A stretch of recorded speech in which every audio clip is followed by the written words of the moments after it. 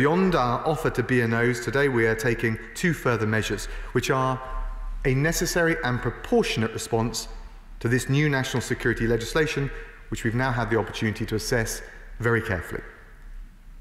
First, given the role China has now assumed for the internal security of Hong Kong and the authority it's exerting over law enforcement, the UK will extend to Hong Kong the arms embargo that we've applied to mainland China since 1989.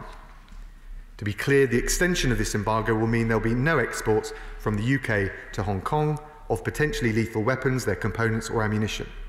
And it will also mean a ban on the export of any equipment not already banned, which might be used for internal repression, such as shackles, intercept equipment, firearms, and smoke grenades.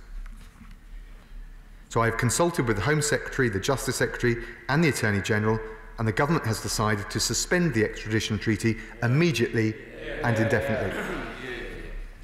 And I should also tell the House that we would not consider reactivating those arrangements unless and until there are clear and robust safeguards which are able to prevent extradition from the UK being misused under the new national security legislation.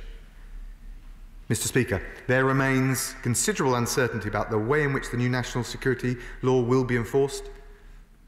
I would just say this: the United Kingdom is watching, and the whole world is watching.